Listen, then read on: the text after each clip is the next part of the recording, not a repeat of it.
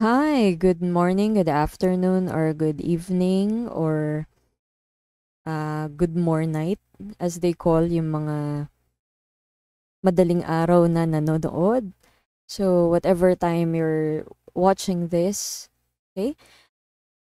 So, in this lecture, we're going to talk about post-colonial architecture and may kita na natin ang summary niyan dito sa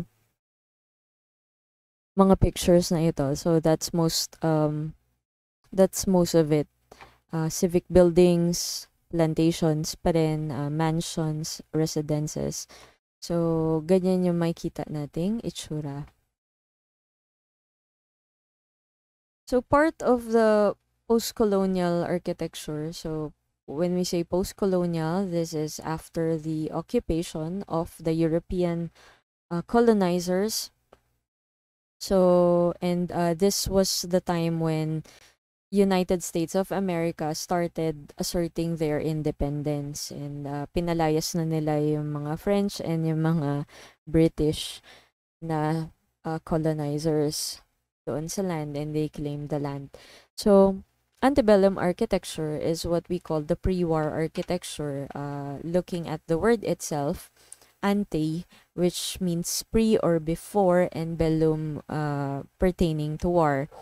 So, kaya doon nanggaling yung name ng antebellum or pre-war architecture. The war that we are talking about here is the American Civil War in 1861. So, ito yung time na pinaalis na yung mga colonizers and nagkaroon na ng independence ang Americans, ang United States. And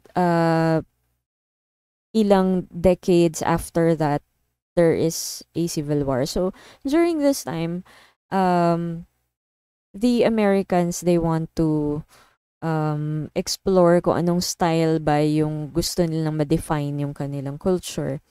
So, ang antebellum architecture is that mix between the Greek revival and neoclassical styles, and also yung mga previous na plantation designs that they were familiar with. So, present pa rin naman dito yung mga plantations. So, this one is Barrington Hall. So, it was built in 1839 in Georgia. It was built by Willis Ball. So, we're going to look into the elements here. So, again, itong mga halls na to, mga estates pa rin ito, given to given or being passed to descendants. And this one is may kita na natin ang common dito, unlike sa yung mga plantation na dalawang floors, it's missing a balcony here. In a way. Pero ito yung naging prevalent na style. Nagkaroon ng pagbabalik dun sa classical elements. That's why it's being called neoclassical. Kasi you are incorporating the classical elements, like yung classical, yung mga columns, and then it is also raised as the Greek and Roman temples were. So, very grand yung dating niya. And makita natin yung mga modern houses sa United States. May resemblance pa rin dito and dun sa mga plantation styles. Pero antebellum is most of them ganito yung itsura. You have columns that are spanning 2 floors. And then diretso dun sa structure supporting the roof. So very bulky and grand siya. But it's also classy as being perceived during the time.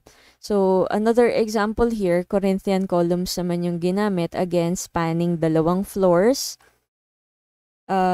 This is the Governor John L. Manning House or the Milford Plantation. So, itong mga structures na to are still being built in plantations kasi ongoing pa rin naman yung production ng goods or agricultural produce during the time.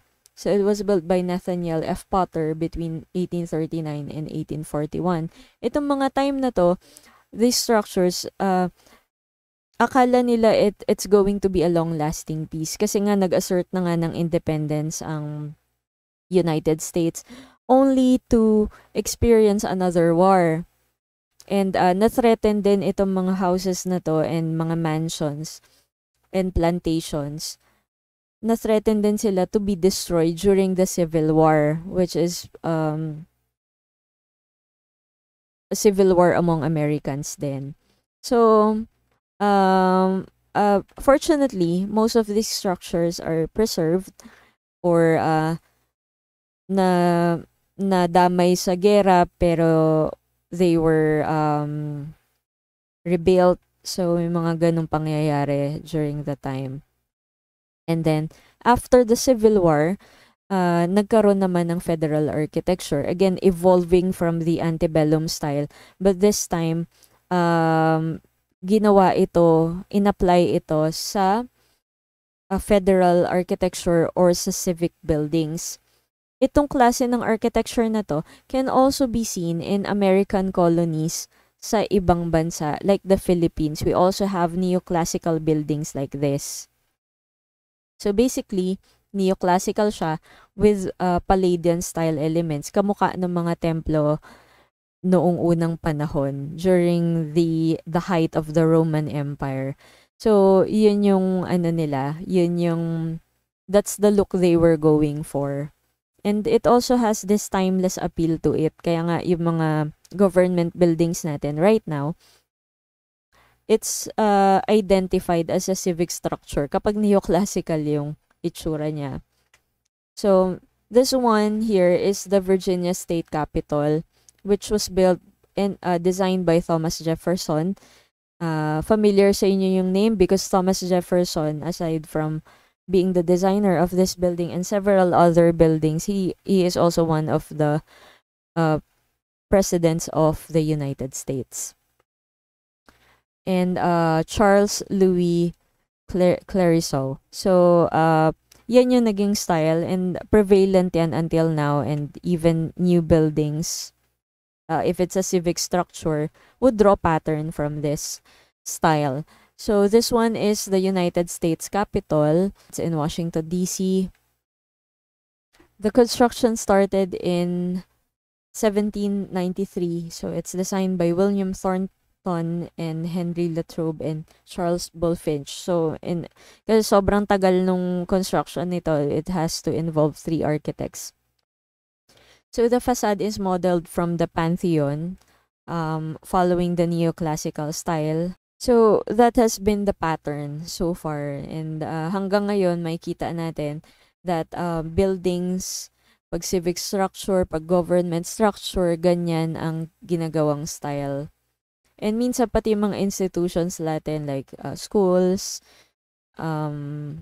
courthouses, yan. Ganyan yung nagiging pattern. So, nauso siya during this time and until now, we have an appreciation for this kind of style kasi very regal nga yung dating and very there's this feel na it's a building that houses authority. So meron siyang ganong feel to it. That's our lecture regarding post-colonial architecture in the United States. And next in our lecture is going to be about the Industrial Revolution and the architecture styles that followed. Thank you for watching this video.